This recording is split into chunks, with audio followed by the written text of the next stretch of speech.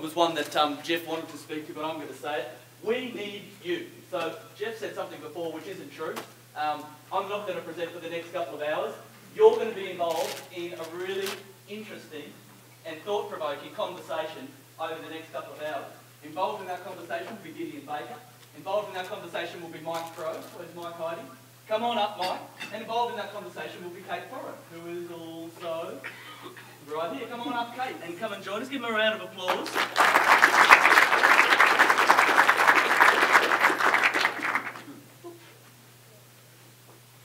I had some notes, and they're gone, and that's great. That's what we've got to do. We've got to be adaptive, we've got to be innovative, and we've got to be willing to be flexible. So today I want you to be able to do the same.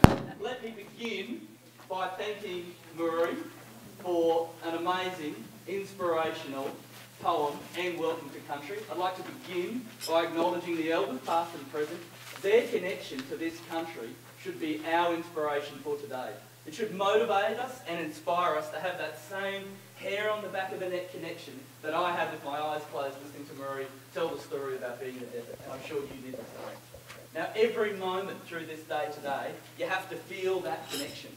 So don't sit back and watch and wait and hope that somebody else says what you're thinking. If you squirm in your seat or you make a little move, I'm going to come over to you and I'm going to ask you to join in the conversation.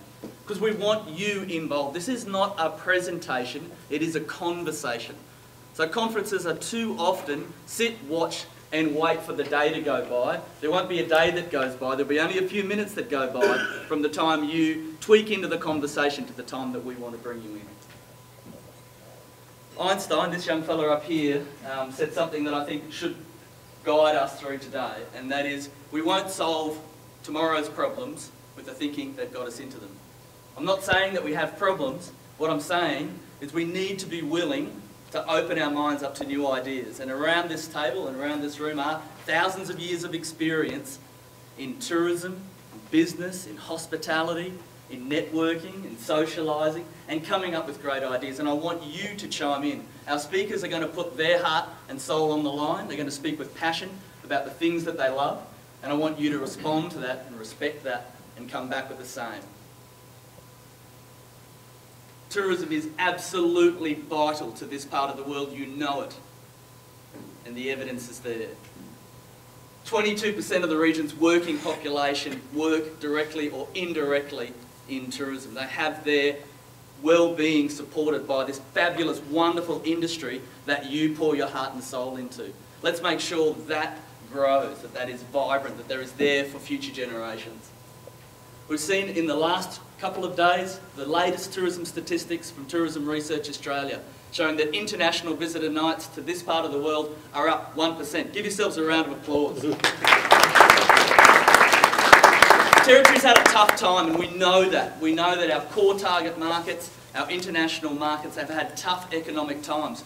But I tell you what, around the world, we're seeing growth at 5, 6 and 7%. In fact, Europe and Asia Pacific, our home place, had 6% growth in the last financial year. We know we had tough times during the GFC, but we have consistently seen international arrivals to other destinations growing. You know and I know that this place has as much to offer as anywhere in the world. It can motivate and inspire a customer to want to say the most amazing things about their experience. How do we take that moment and share that with people all around the world and say, come here to have the same? According to the UNWTO, we're going to see 3.5% growth. I want you to be a part of the conversation today on how we achieve 3.5% growth or beyond that. That it isn't just 1%. We want to see above that. The opportunity is there. That's our market, Asia and the Pacific. Huge growth over the next 20 years, and we want to be a part of that. But it's your ideas that are going to help get us there. Nobody else is going to come up with them. You're the 20% that are going to make 80% of the difference. This little mate is my last slide before I hand over to our first speaker, Kate.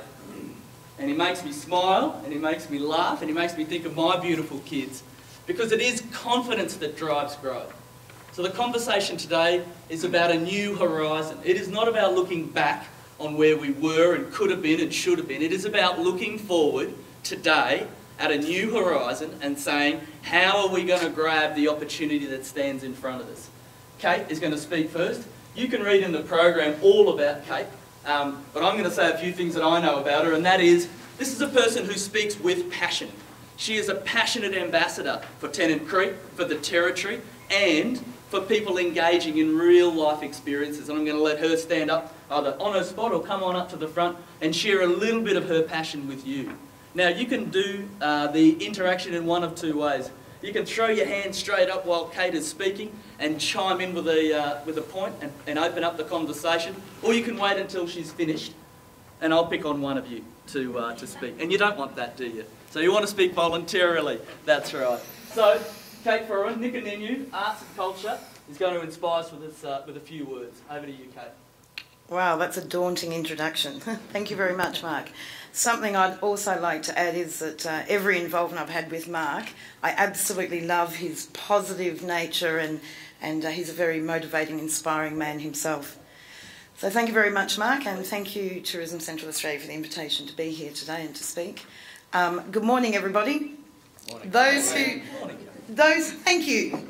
Those who don't, no slideshow, no lights and whistles, I'm just going to talk. Those who don't know me, I've been involved in tourism in Tennant Creek for the last 11 years in a variety of positions. And for the last 2 years, I've been managing the Nyinkka Art and Culture Centre. And where we all know the struggles that tourism has been through in recent years, well, I've got one foot in that camp and the other foot in the art camp, and that has its struggles as well. Just to give you a point of reference, in 2009-10 financial year, 25 out of the 50 Aboriginal arts centres in Central Australia broke even at best or made a profit. In the next financial year, that figure dropped to just 7. Okay, so there's a lot of hurt going on in that world as well, and a lot of reinvigorating and looking at different ways of doing things and keeping the doors open and surviving through this cycle. And I'm absolutely determined to see it as a cycle, and there's a lot of people battening down the hatches and keeping the doors open. And we need to think of new ways to keep moving forward. The question that was posed for this discussion in terms of, is Central Australia the place to be or a tired old destination? I think we've got tired operators. Are we all working really, really hard, harder than ever? You know, people are struggling to maintain the same staff levels, so everyone's doing more and more and wearing more hats and taking on more roles themselves and feeling a bit strained perhaps and feeling a bit stretched. I think you need to congratulate yourselves for still trading and keeping your doors open. And I don't mean to sound doom and gloom. It has been a difficult time, but it's an opportunity to step back and reflect and look at who's that on the mobile. Opportunity to step back and reflect on where your business is going. And days like today are awesome for working on your business rather than in your business. I had the pleasure of a drive down from Katie's nodding her head. We had a chat last night about that glorious drive from Tennant Creek to Alice Springs. That's 4 or 5 hours of just zoning out, and it's amazing the ideas that came to me in that drive yesterday. One of the things I really do suggest you all do is get out in your car and go for a drive and look around your region and just let those thoughts come. If you're one of the people that's frantically working 7 days a week in your business, you need to take that time out. You need to step back and have a look, take a bird's eye view at what's going on in your business. I think there's a lot of opportunities moving forward for refreshing the way we do business and refreshing the way we promote Central Australia. Marie's talk this morning with Closing Your Eyes, I agree with what Mark was saying, how glorious that was. That's the essence. We're being challenged by the term outback from all boundaries. Everyone wants a bit of being the outback. Okay, we need to get back to what's the authentic cultural identity of Central Australia and really communicate that sense of beautiful space and fresh air and open wide spaces that we have, the glorious countryside, but also the beautiful people. Okay, every single person. I am very passionate about Tennant Creek and I am here to bang on a little bit about the Barkly region. Every single person that spends any time in Tennant Creek living in our community and then leaves, the one thing they miss is is not the range of fruit and vegetables available at the supermarket, okay? It's the people, okay? Even our visitors coming through. We've been pushing the fact for several years now that Tennant Creek is full of really friendly people, and it's small enough that you can, you know, go up and chat to the locals at the bar. And that's what we're finding people are reacting to. It's that people connection, that people power. So it's in times when we're all doing it hard and you can't afford perhaps to go any lower in your prices to compete or to get more business in, think about what's compelling people to come and visit this region. And it's about engagement, it's about connecting with people, and it's about understanding the character of Central Australia and the Northern Territory.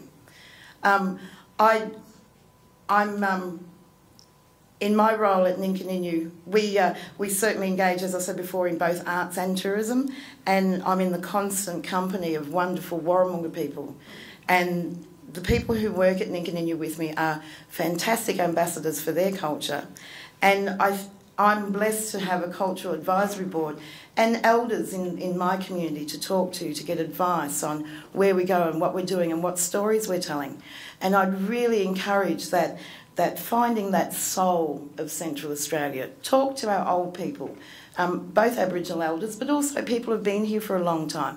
Capture that history, trust in their experience and their expertise and their knowledge, and bring that into your business. How do you get people, you know, we're drive market, our demographic in Tennant Creek and the Barkly region is definitely drive market.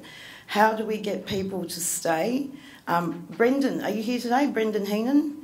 How could you not want to model your business on a man who, 20 Brolga Awards? 19. Oh, okay. Maybe I'm predicting. Predicting the future. Yes, and 2 nationals. So how would you not want to model yourself on a business? I know one thing Brendan does very well is engage with his customers, with his visitors. Do you think they're going there for that bit of flour and eggs and milk and sugar on a Sunday morning? Or is it about the opportunity in that pancake session to engage with other people and have that social opportunity? Okay? Imagine again, I'm talking drive market. I know your demographic in Alice Springs is much wider than that, but for us, the drive market, imagine you're Mr. and Mrs. just retired, okay, living your own lifestyle and obviously and happily married and been together 30, 40 years, you know, congratulations, wonderful. And then get in your four-wheel drive and caravan and maintain yourself in that space for about 3 months travelling around the country. Do you think you wouldn't want to attend a pancake session and mix with all the others? Okay, so it's not about, and of course it's the value add and the feeling of getting a benefit, but the key part to me is that opportunity, that creating that engagement, giving people an opportunity to mix with others. Tourism is a people business. If you're not into people, then you shouldn't be in this business. It's about engaging with our visitors and engaging with our customers and trying to give the best service that we can. One of the things that concerns me in our industry is the little attention some of us pay to those front counter staff. Okay, the people who are first representing our business are often maybe the lowest paid, or the waitress in the cafe, or the reception staff at the motel or the caravan park. We need to be investing in our staff and making sure that they're well trained in how we want service delivered to our customers. Okay, not picking on any particular business. Roadhouses in general struggle to keep staff. Oh, all of us are having trouble with retention of staff, I know, but roadhouses are renowned for having backpackers employed. Some barely speak English. How can you go to that person and get information about the surrounding area, okay, when they arrived 3 days ago? We really need to invest some knowledge and expertise in our front of house. We need to be giving compelling, brilliant service and giving people lots of reasons to use all that Facebook, Twitter, social media to tell a great story about our business. Because every person who comes through your doors is an ambassador. I knew I was going to have trouble. Anyone who knows me, I'm 10 minutes is not long enough. Oh, you've thrown me now. That ambassadorship's really important. And we want ambassadors for the whole region. One thing I'm very, very defensive of in Tennant Creek Barkly is we should all be helping each other out. Central Australia stretches from Newcastle Waters, Elliot, 250 k's north of Tennant Creek, all the way down to where are we drawing the line? The gentleman here from Coober Pedy, put your hand up. I wanted to congratulate you for coming. So out to Coober Pedy and across to the Queensland border, I know in our region, is a massive area. I'm hoping that you're agreeing with the regional perspective, and we should be feeding onto each other and supporting each other and making positive recommendations about people travelling through and where are you going next, and making sure that you have a good stay. Don't finish with the moment that the transaction's done. Be ambassadors yourself for the whole of Central Australia and forward recommend. Yes, sir? Basically, we're all VICs whether we like it or not. That's very true. That's very true.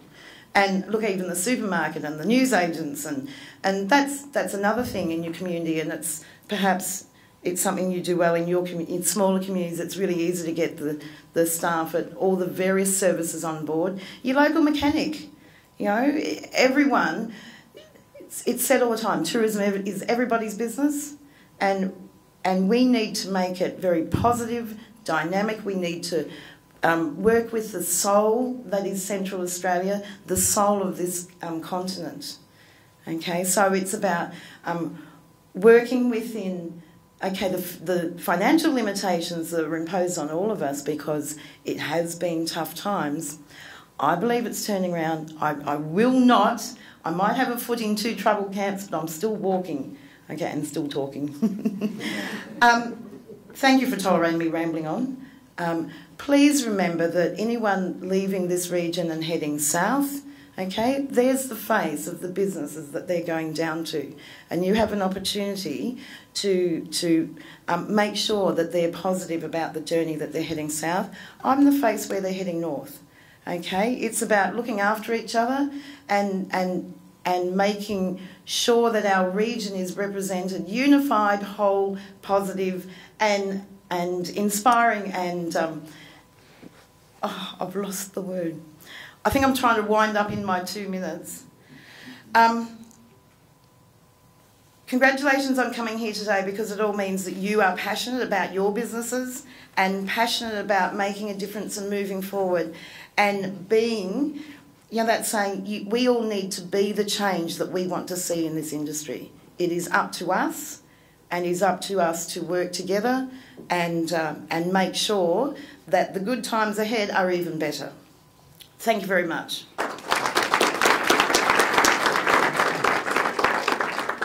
Well, let's begin the... let's begin the conversation there. Before I get Gideon to jump up and join us, I heard a great speaker one day talk about going into a community to do one of these motivational, let's get into the conversation workshops. And he got to the roadhouse on the outside of town and said to the guy behind the counter, "What's new? What's happening in town? What should I go and see?" And the guy said, "Mate, there is nothing to see in this town that you wouldn't have seen in 100 other places. The best thing to see is the farewell sign on the southern side of town. Just push on, mate, because down the road there's the guy at Coober Pedy and he's fantastic." So the speaker thought, "Well, it's going to be a tough old day." He got into the workshop, and who came up to welcome him but the guy from the roadhouse, who was the chair of the Chamber of Commerce. And he said, "I don't know how I'm going to do this, but I'm going to tell you now, this is going to be offensive, but I'm going to tell everyone the story of what happened this morning. Because right now I want you to put your hand up. Hand on heart, honestly, can you tell me 3 things in this region that are so different from where they were 5 years ago that you would want to brag to a customer about them today?" If someone pulled up to you right now and said, "Grant, what are 3 things that are different about this part of the world that weren't here 5 years ago?" what would you say? I knew you were going to ask me that. I know. We got a great redevelopment of the Flying Doctor Visitor Centre there. Flying Doctors, fantastic reinvestment. Love to see that. Mike's here. G'day. What's that? All of the solar installations around town. I was going to say that. New 66 new rooms down there at the 66 new rooms here. Hand up, how many of you could honestly answer that question before I asked it? Hand up, come on. Yep. Every single one of you should be able to put your hand up before you leave here. That is the task I set you. 3 things that are new and different about this region that you could tell someone if they pinned you tonight to say what's going on at the Tourism Awards. Make sure you take note. So any questions of what Kate had to say, or anyone have something to add to our conversation so far? Oh, that's right. Don't be... Just a comment Kate was saying there at the start about the region and everyone and it being tired, and saying it's not the region that's tired, operators are tired, and I think you're right, and that's not a reflection negatively on any operator. It's just saying everyone's been working so hard, you're keeping everything going, and with that, I'd say it's so important. And you say to people all the time about holidays, and people go, "Oh, I don't have time for a holiday." I think you have to make it. Like you said, 4 hours drive here, and such great reflection in that 4 hours. You got to give yourself even a couple of weeks, and then think about how much reinvigorated you can be after that. One of the things the Territory struggles with is repeat visitation. So how do we re-inspire them? You know, what do they call them? The yachters. You ought to do this and you ought to do that. They're the ones who phrase "caca don't," and they're the ones who say, "It's done, I've seen it, I don't need it, I ticked it off." So how do we engage that group in saying, no, you ain't seen nothing yet in this part of the world? Mike, you want to jump in? Just another point that Kate made about the importance of collaboration within business as well. There's so many opportunities for people to actually grow their business by working with other people, and that is more than anywhere else that I've seen. But in this town, it's an opportunity going begging. And the other thing that actually enables people to find out what's going on in your own community is to do that collaboration with other businesses and find out what they're doing, because one of the worst indictments on this town is the fact that people hide their light under a bushel. There's so many amazing things going on. The fact that we've got national literary award winners and incredible achievements happening in a number of different industries, not just tourism, but right across the board. The Solar City stuff is there's stuff here that's world class. No one tells anyone about it, and that's a real shame. And there is no shame in bragging about the thing that's great about your part of the world. So it's not being boastful or being a tall poppy to try and jump up and say there's something special going on and I'm proud of what I've done. We've got to be proud to crow about the other people in our community. So I think you're absolutely spot on. Thanks, Mike. Steve, jump up so everyone can hear you. Oh, sorry. No, you're right, mate.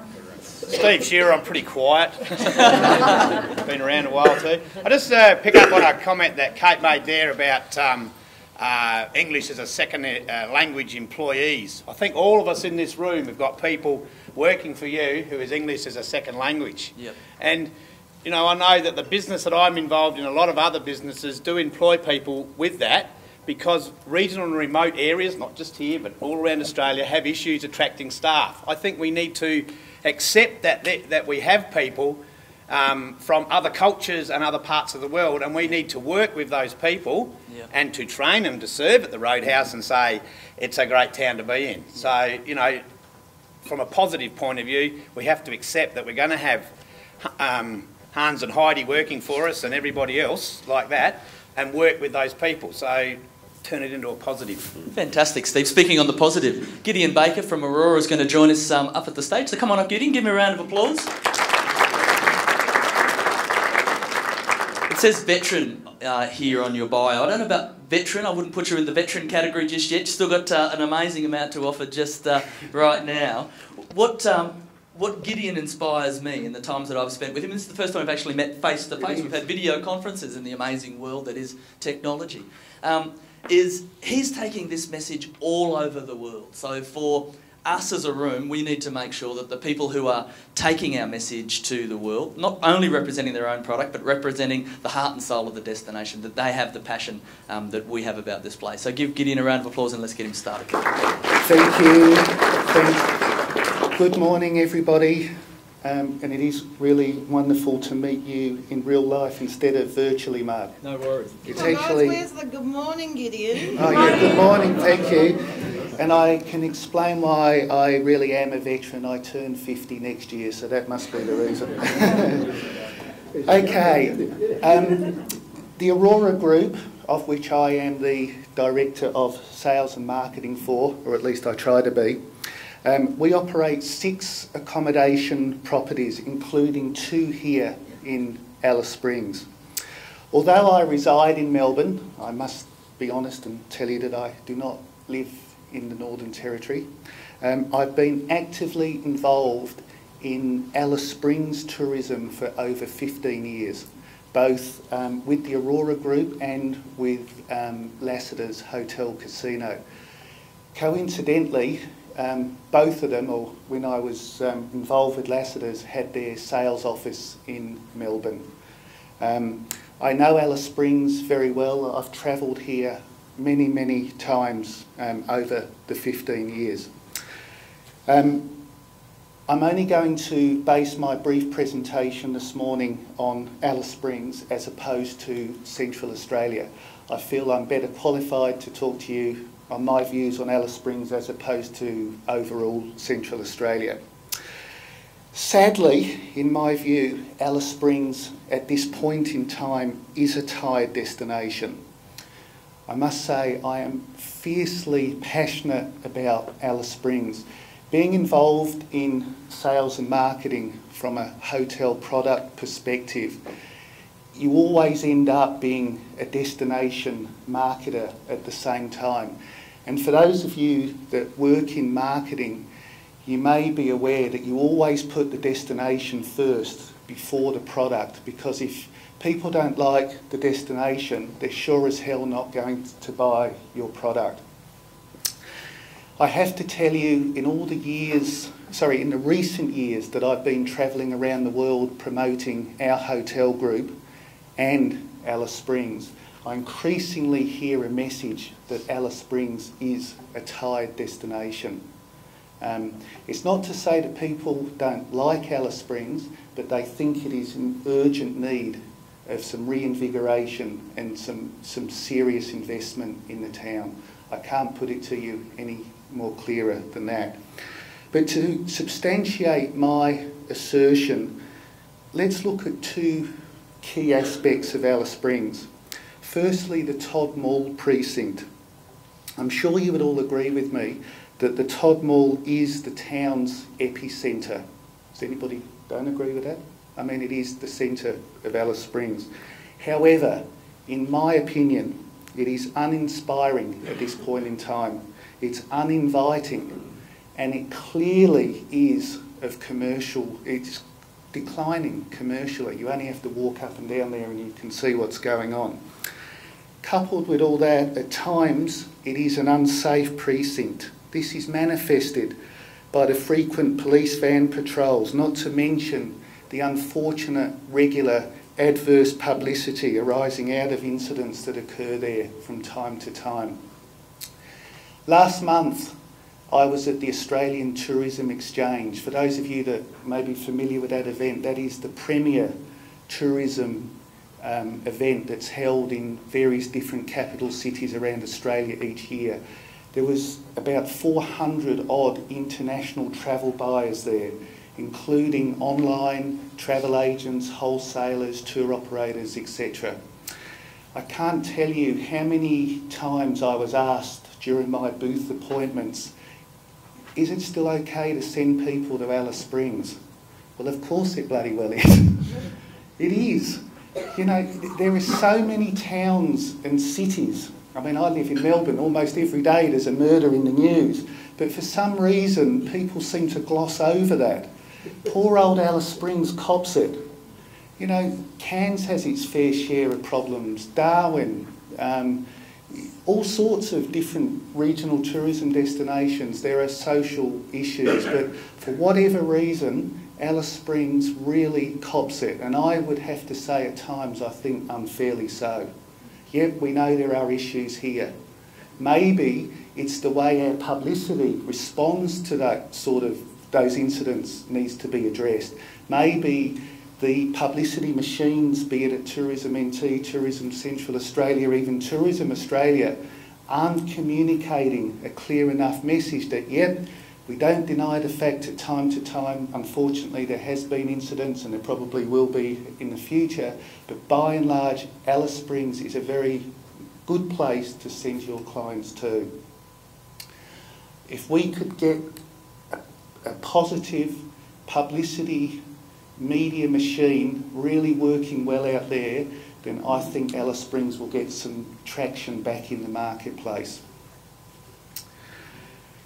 I think, sorry, going back to the Todd Mall area, it doesn't offer a quality tourism experience. These days, savvy travellers are all about seeking quality tourism experiences. Who remembers the saying, "There's no town like Alice"?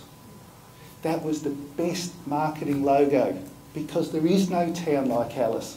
But if we had the mall that was reinvigorated, coupled with some really good investment, could be residential, could be some sort of tourist attractions, it could be a whole mixture, it could be more restaurants, could be whatever, and really revitalise that area, I think we could make that area be seen again as underpinning that message that there is no town like Alice. But sadly, certainly from our side of things, we've seen very little evidence that there's going to be any serious investment in that area anytime soon. Am I running out of time? No, we'll keep going. Okay. But I think the Todd Mall is the epicentre of Alice Springs, and if we could really make that a pleasant place, bring tourists there, they're going to be in a really good frame of mind, and then they'll be happy to do all the wonderful experiences that this region has to offer. For example, why couldn't we have a daily camel parade down Todd Mall? Camels epitomise Central Australia. Look, they do it really well in Broome. Tie a few camels together, lead them down, 11 o'clock every day. Tourists would come there because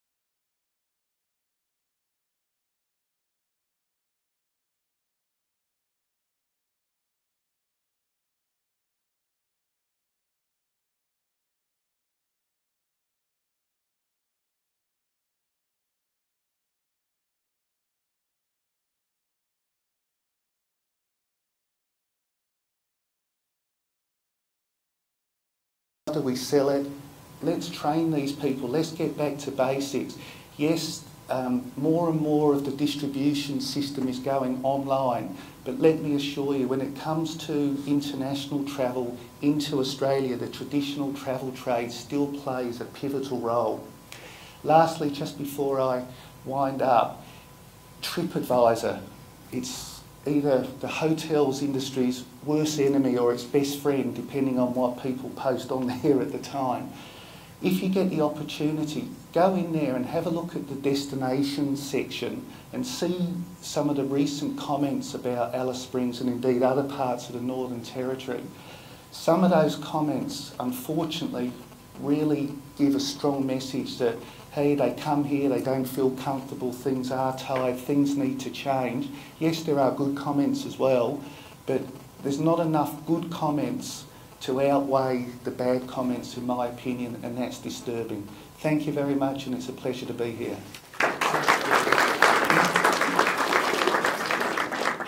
Come on up to the panel and we'll keep the conversation going.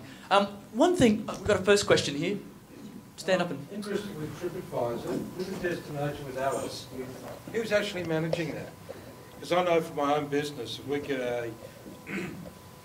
a comment, you know, maybe pricing structure, whatever, we're actually able to respond to that in a positive way to whatever comments are made.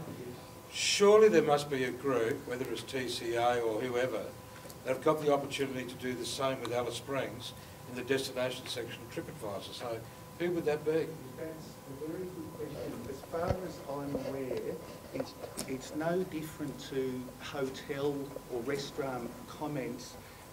There are, if it comes from, if it comes from, how do I switch that on?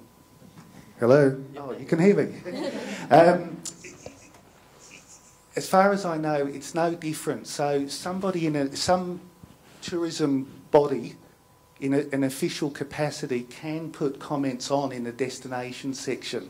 So if someone says, you know, Alice Springs is the worst place to go for some ridiculous reason, then say Tourism Central Australia or Tourism NT or whatever they're called now, can put a comment on. And that's what we should be doing. Dale, I might get you to jump in there. From Tourism Central Australia's perspective, how are you managing the social media, the TripAdvisor environment as that takes up a bigger and bigger part of the conversation that's out there? Yeah, thanks. It's really interesting that it's been brought up this morning. It's great that Gideon's brought it up from a national point of view as well as us just looking at it from a local point of view. It's certainly something we've got flagged at the moment, and certainly something as we're expanding our social media and new media programming, etc., is certainly something we're going to be looking at. So it's great that's been brought up this morning. I'm rapidly making notes up the back here, and certainly something that we will start to keep a closer eye on. So I appreciate it. Fantastic. I'll come through. Jump one up. Thanks, Mark. Just two things, I guess. Instead of it being a TIRED destination, we are a TIED destination. We are tied to the passion of the people who live here, the sincerity, the spirit of and cultural experiences that people can have here. So if we can be tied to that, and there are external factors, transport, planes, all that sort of stuff. The other thing about TripAdvisor is that we all live here, we eat in the restaurants, we shop. We can post things on TripAdvisor that will actually present a really positive aspect of Alice Springs. So I challenge any and everyone in the room who lives and works here, just throw on a few really positive comments about the restaurant that you ate in, the service that you received from the servo. If we can sort of build that profile, then that can really start to put the positives in front of the negatives. Great suggestion. Thanks, Phil. I think this social media and response by our community and industry there's a fantastic opportunity here. Just as TCA has the brilliant volunteer program that they run, terrific locals who do that meet and greet, etc. There's a really great opportunity for that to shift and change, and those volunteers to actually be on that social media. So I think it's a great opportunity for us all to explore, because people don't want official, responses. That's not what the social media community are looking for. They're looking for that real authentic local response. But I needed my whiteboard there, clear it closer to me. Felt lost without it. Well, one other point that Gideon raised was about the negative PR. It's one thing that I hear every time that I come here, every time we have a conversation about how do we break the nexus on tourism, but all the negative publicity. My organisation are working with the Mexican government right now. Now, if anyone knows anything about Mexico, you'll know that 47 of the top 100 most dangerous cities in the world are in Mexico. They have a crime rate that has somewhere in the order of 1,000 murders per 100,000 people. And that's a destination who knows that it can't wait for somebody else to tell its story for it. It has to fundamentally shift the way that it talks about itself. and they have dedicated themselves to a 20-year program of creating new World Heritage areas and becoming the most sustainable tourism destination on the planet. And they are going to pour their heart and souls into achieving that goal. That is one way of giving a different angle to a story. So when the negative press comes out, they put the positive out about what they've achieved. What are some of the positive that you guys are putting out when that negative is coming out into the national media? What are the positive stories that are coming back to respond to those? It isn't a matter of knocking another destination. You never want to get into the place of knocking another destination. But what are we saying positively about ourselves? I'll leave that one with you. Mike, do you want to come on up and give us a bit of a run through? Look, Mike Crowe is an inspiration to me. My organisation got a chance to work with Desert Knowledge back in 2008, 2009. And it was there for the first time that I saw the depth and breadth of the innovation that a region like this can have. Mike's vision for a new future for the desert regions and through Desert Knowledge is something that I talk about a lot when I go into communities who are trying to find what is next for us. And we often send them off to the Our Outback and the Pathways program that you put together, which I think is an inspiration. So I'm looking forward to hearing what you have to say today, Mike. I've got a little clicker there for you. Show your last slide. Okay. Who can tell me the, my brain is failing me here, the actor that was Superman? Christopher. Thank you. Christopher, remember the tragic accident that occurred? I've got a son who's now 13, so it must be maybe 8 years ago that happened. And I think it's relevant to what I'm going to say today. 8 years ago, I heard that Christopher Reeve had had the tragic accident and was paralysed. And I turned to my wife and said, Superman has been paralysed. And my little son looked at me and said, can he still fly? And to me that's relevant because a lot of the stuff that we're talking about here is perceptions. And I'm now going to ask Mark to do the... Oh, yeah, thanks, mate. And it's a privilege to be asked to come and speak today. Thanks, buddy. Well done. So quick. To be asked to come and speak today. You're a challenging group because I'm here to talk about, in part, the perceptions... hang on, I'm going way... There we go. The perceptions that I've been able to have about outback tourism and then focusing on Alice Springs, okay? So I'm in Central Australia. But just by way of background, Desert Knowledge Australia is the product of some innovative thinking in this town, and innovative thinking in this town has created many things. A desert park that's world class, it's created the solar city. The concept of the solar city was invented here well before an Australian government thought up a funding program. A number of things have created a Desert Knowledge precinct to the south of town with over $30 million worth of businesses in it, and a solar site that is being studied in Germany and in the United States universities for baseline information about the technology in the solar centre. So we are leaders in this town in innovation in many ways, and innovators have been in tourism. Tourism is an industry of great networkers anyway. So here I am coming to try and talk at a tourism conference about an organisation, a project that does networking, which you guys all do so well. So I'm just going to give you my perceptions on things and not pretend to be any expert, just to give you another perception of things. But the perception has come, from the fact that we've had a bit of experience now for a few years with the support of a set of sponsors who aren't appearing there, and I'm in trouble. But through the support of the Australian Government and Northern Territory Government, but also BHP backing us, Qantas and Telstra backing us, and in this region, Southern Cross Television backing us, to look at ways of working with businesses in 5 different industries, including tourism industry, to enhance their business, basically, work together and build their businesses. And, it's, what was the phrase you used? Don't be afraid to crow about it. Well, I'm going to crow about it. We are seeing significant international interest in what we're doing in outback business networks. Internationally, we're being asked to contribute to how do you get people working across boundaries using business clusters from local regions to work together. And the thing that we're doing that's different to what's being done anywhere else is the mix, the use of technology in doing that. Now, we're not the, we certainly haven't perfected it. We're working at it, but it's given me the opportunity in a number of industries, including tourism, to look around the outback and recently to go to New Zealand to talk about what we're doing in the outback and to see what's happening in region. And it's important to point out that what we're doing in connecting across regions is about working with local organisations. So a key organisation we work with here in Central Australia in connection to tourism has been Tourism Central Australia. Important that I point out that we're partnering with organisations across the region of the outback. So it's about the businesses, the people, the 1,370, I think, last count, businesses in our network.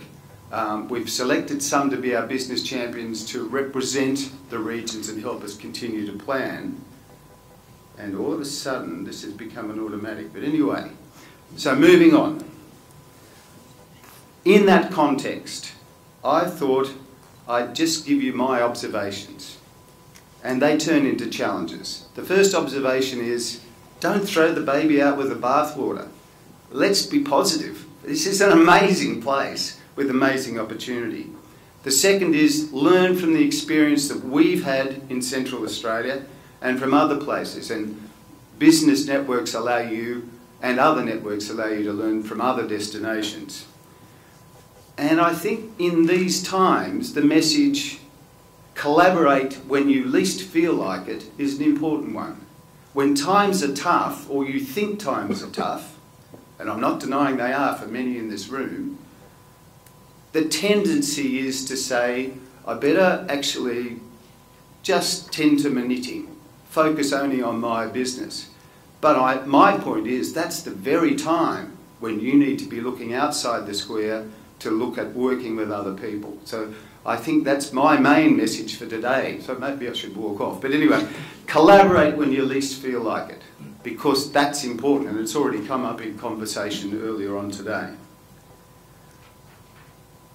Don't throw the baby out with the bathwater. Well, we've already talked about the wonderful place we have, the wonderful, I mean, from yesterday flying back into Alice and the unfortunate chore of talking to a gorgeous Russian woman who was visiting Alice Springs for the first time, so I had to sort of do the tourist spiel. And I was saying to her, look, the first thing you're going to notice is the light. You've been in Sydney for years. Just wait for it. And my warning to people is always, be careful. If you stay here too long, you'll never get away. We're all walking ambassadors for the place, and I know I'm preaching to the converted. Wow, this is going to carry away on me. Anyway, so you've now seen my presentation.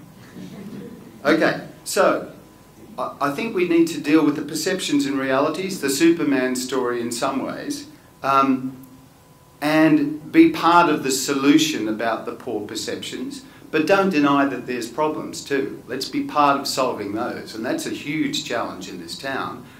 Part of solving the perceptions is part of that as well.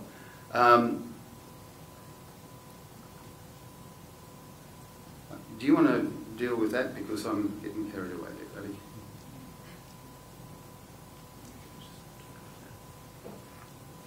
And that's not going to go charging off on me. As you can see, I'm well in the forefront of technology. I've always got someone to solve the problem for me. And that's part of networking, isn't it? Okay. The second point about this baby and bathwater thing is, aren't we well placed to actually use a lot of support services? It's happening again, isn't it? Let me talk about that. And this was written before I saw this morning's announcements. we've actually got the ability in this industry to access incredible research capacity at many levels. We've got the ability to collaborate on marketing. Marketing process is set up so well that other industries are envious of it. We've also got business support systems. Okay, what I'm going to get you to do, mate, is if you can deal with this and just take off the automatic. Yeah, great. So we've got the research capacity, we've got the marketing support, we've got business support at many levels, including things like Enterprise Connect, the local Northern Territory agency support. So you've got these layers of support that we can use. They're waiting, they're ready to go with the willing. My suggestion is be the willing. The fact that you're in this room, the fact that you're supportive of getting this destination moving in a stronger way, means that you're the willing. You've got all these amazing support systems, use them, is my suggestion and my perception, because visiting other regions, I don't see the same opportunities in the same level. And obviously I understand there's something on the front page of the paper, I haven't seen it this morning, but there's an even stronger opportunity there arising. It's very good opportunity for us. So we've got the support systems, we've got the fact, it's a different presentation, you know. It's the front page, just in case. And so it should be the home of tourism. So I'll depart from this. So we've got this amazing opportunity, we've got these great support structures, and we've got a lot of low-hanging fruit I want to talk about. Dare I try it again? So, Indigenous connection, key events and creativity. The creativity, who else has a beanie festival? Okay? But we've got some events that are going on in this town that need refreshing, need new thinking, and I'm not going to specifically name any. I think we know that we need to evolve events as we go, and I was involved in, you know, the Masters Games in previous years. A great idea from this town. There's many different events that we're running that are excellent. The Green-Red Centre is the way a colleague of mine referred to the opportunity here.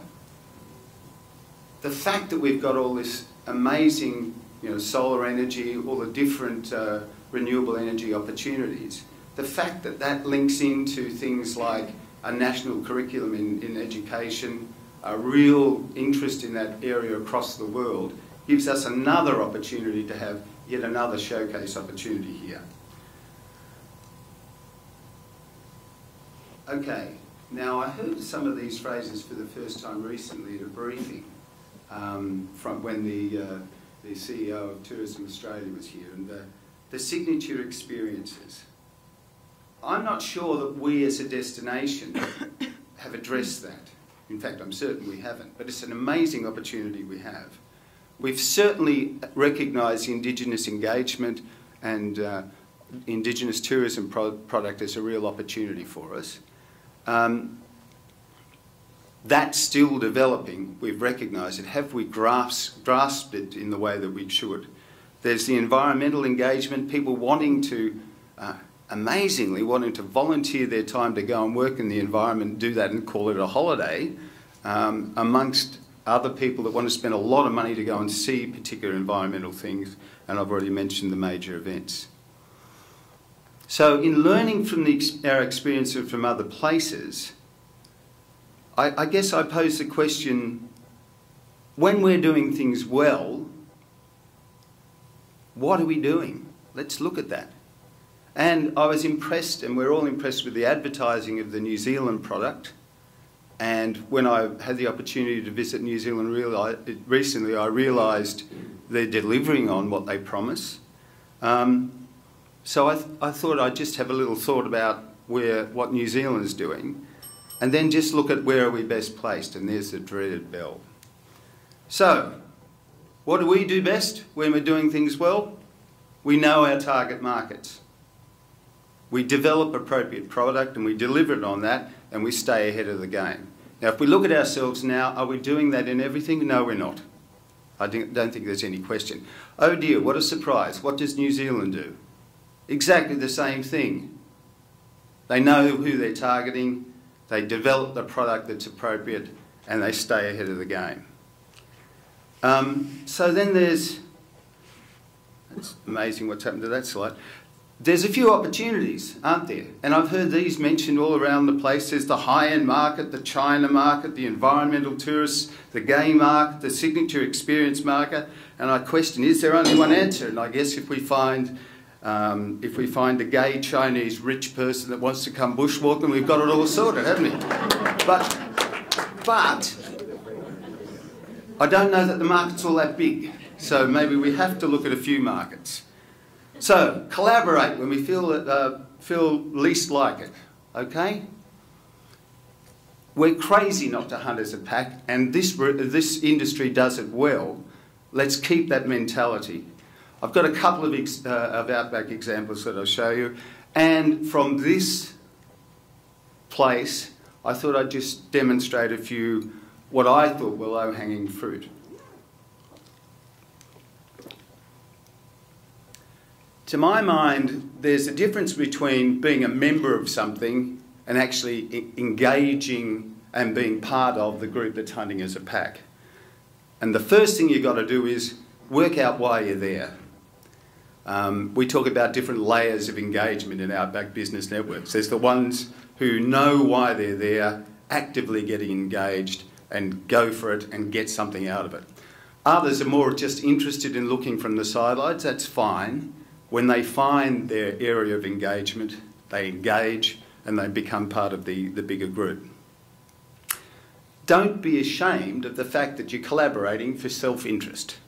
Make it really clear that that's why you're there. You're in business. You're there for that benefit. There are many other benefits, community benefits as well, but don't be afraid to say I'm here because I'm here for self-benefit. And be clear on the rules of engagement, we always say. Make sure that by saying I'm here for business reasons and I want to work with you, I'm developing my rules of engagement and being clear about them.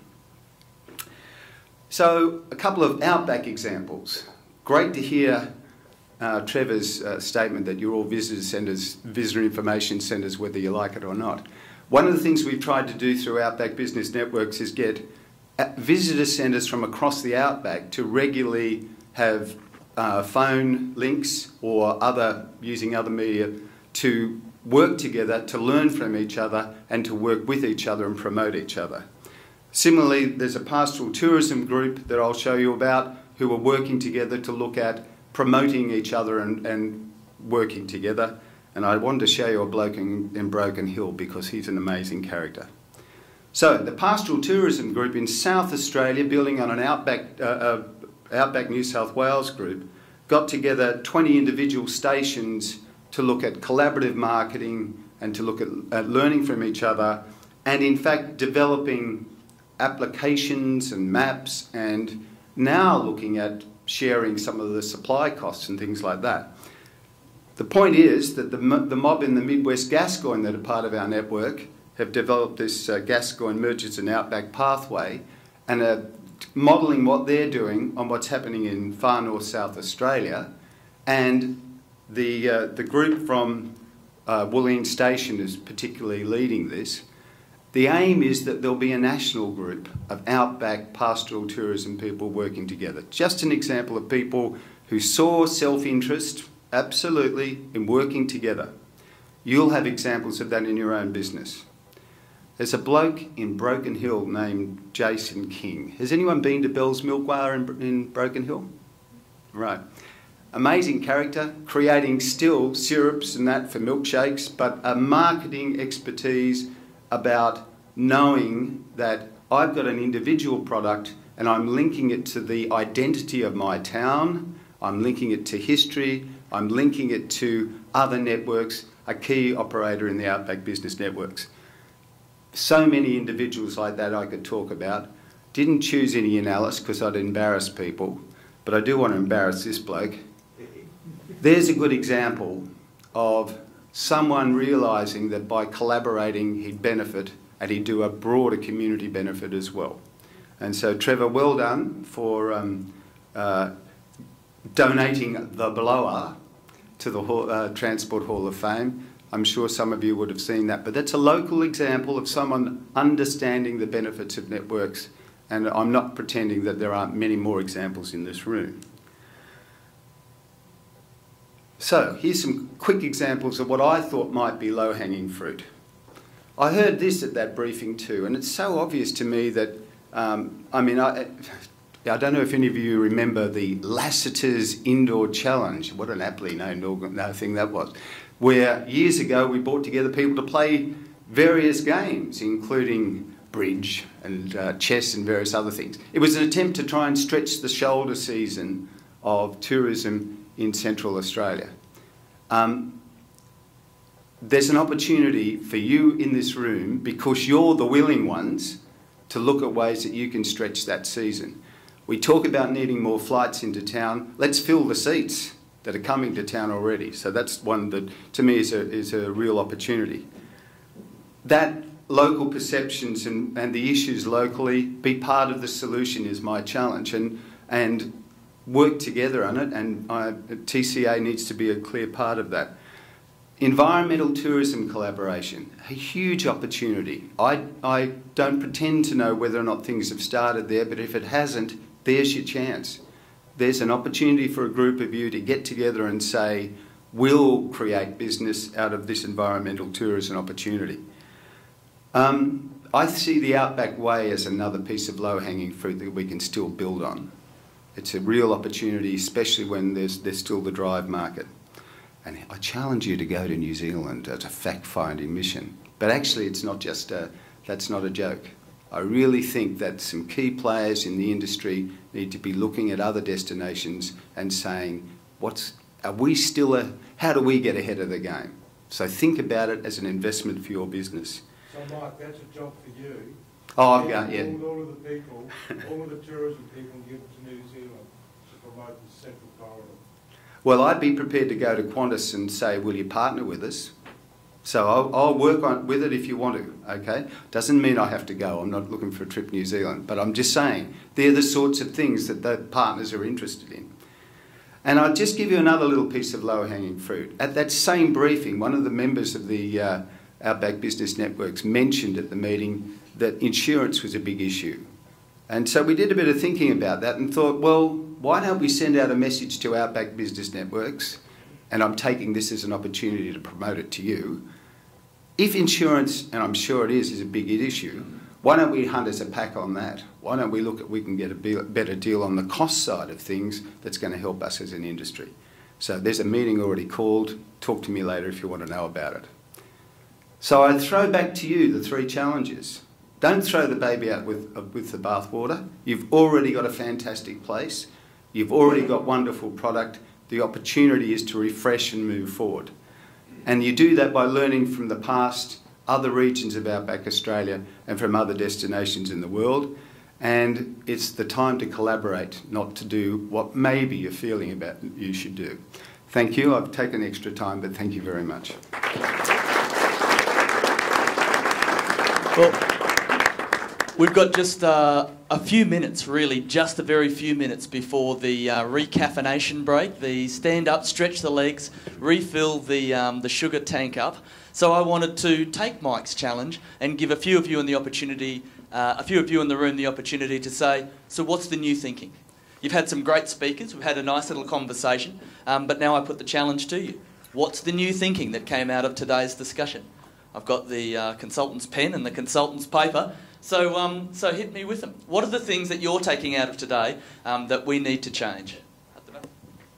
Yes, thanks, Jeff. Paul Elliott from Alice Springs Camera House, and I'm recently a board member of the Bendigo Bank. I've just attended their national conference in Melbourne, and 900 delegates. The important thing to come out of that particular conference was that some of the regional centres have joined up with a group global called, what's it called? I'll just bring it up here. It's called the Olsen Foundation. Now that's a global foundation. They do grants for innovative ideas. So I came away from that conference thinking, let's adopt the principles of that into tourism here. Let's call it the Awesome Connection. It's a positive thinking initiative promoted by leadership shareholders, TCA, Alice Springs Town Council and the Convention Centre. What it does, it acknowledges the awesomeness of the outback. It promotes the awesomeness of the outback, and it expands the Awesome Connection group to individuals, groups and schools. Now, who drives that? I think Tourism Central Australia have to drive that. We've heard this morning about a lot of ideas and plans. That's got to come back to Tourism Central Australia. It's all very well us nodding our heads, but who's going to drive it? So I'm working on 3 projects at the moment. The Awesome Connection, a tax-free zone for the precinct of Todd Mall, and also we are all tour guides in principle. Now, it's all very well to say we're all tour guides, but someone has to get out there and do the teaching. I think it's got to come from Tourism Central Australia. So I've got 3 projects on the go. I am on the outside, I'm in a retail environment, but you send all the customers to me, and this is what I'm thinking about. Thanks very much.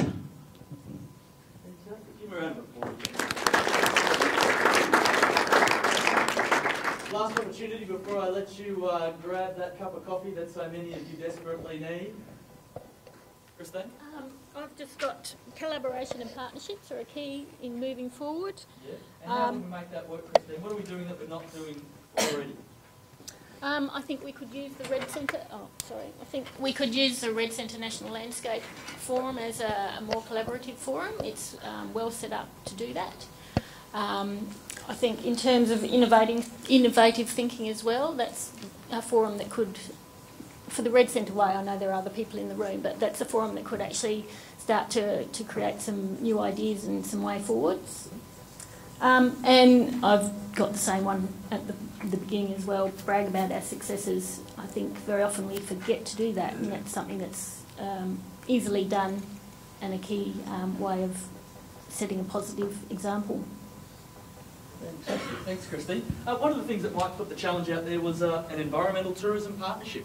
Quick show of hands, who would be interested right now, from today, to begin an environmental tourism partnership to put positive environmental messages about this destination into the world? Have a look around at each other. There's a lot of you.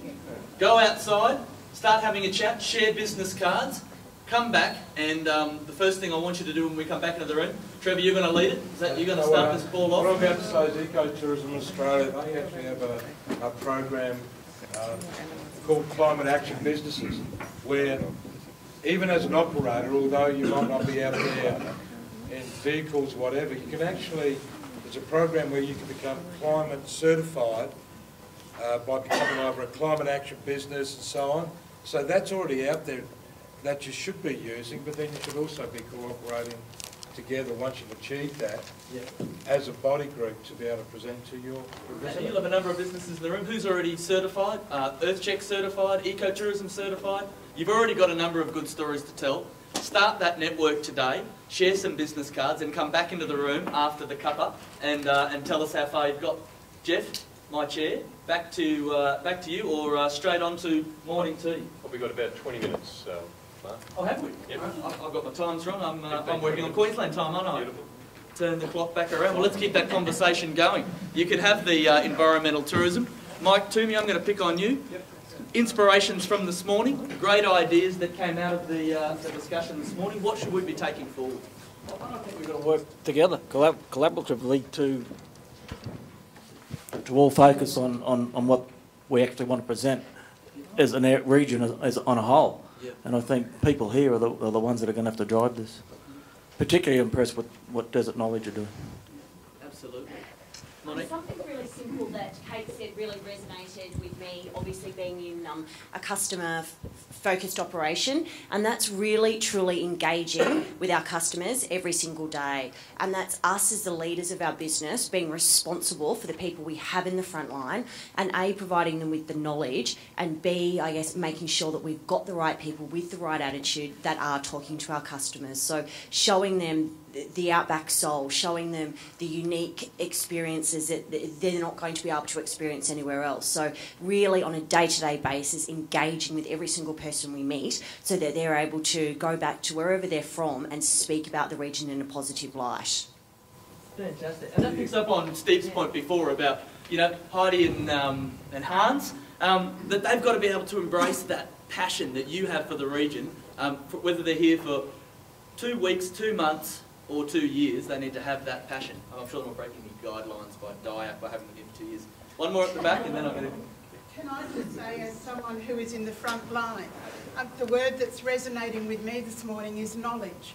Yeah. And I wish that 20 years ago, when I was an inbound operator in Sydney, bringing tours from UK, North America and New Zealand into the Territory, I wish that I had known then what I know now about the region. Of course, I've lived here for 20 years now, but as an operator, I was marketing tours, packaging tours, bringing people to this place. I had no idea that a defining feature was the McDonnell Ranges, the Davenport Ranges. I had no idea of that.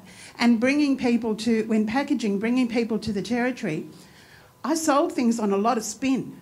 And I hear about what, I hear all of these wonderful things that are happening, and I know that we do have some very tight infrastructure, and I also know that we have a very, very vibrant region, and we've not even come close to reaching our potential as a destination.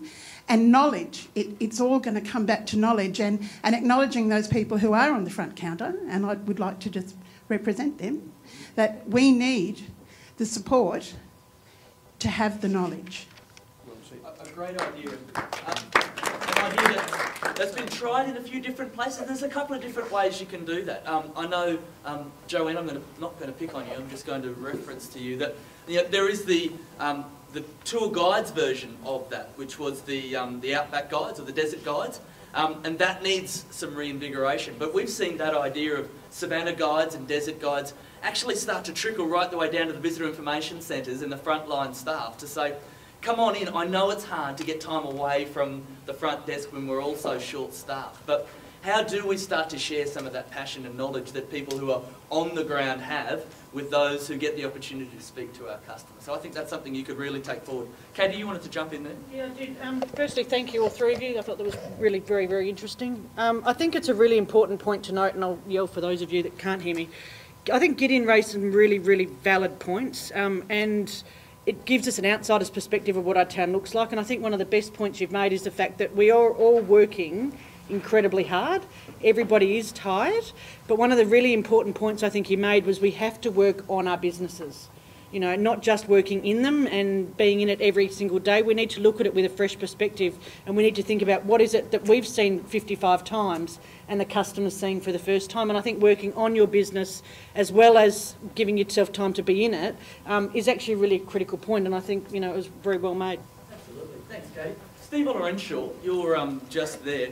I would like you to spend a few seconds talking about how Service Skills Australia and the program that you will be talking a bit more about this afternoon might be able to help businesses spend a bit more time on their business, because it's easy to say, hard to do. We all struggle with it. Steve, in a very, the 30-second version. It's hard enough doing the 2-hour version. I know. Look, yeah, I actually was scribbling some notes earlier on whilst I was listening to, particularly to Mike talking, and the whole idea of networking just keeps coming to mind.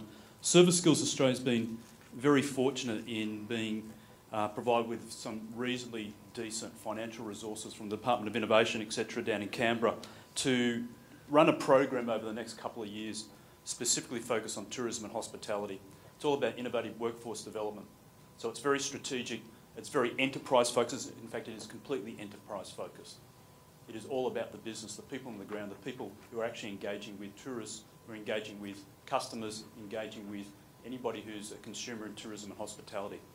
The program itself has 3 components to it, and the one that's probably the most significantly relevant here today is Project 1, which is about the 8 regional tourism hotspots around the country that the State and Territory Tourism Ministers identified last October or thereabouts, Red Centre being one of those tourism hotspots.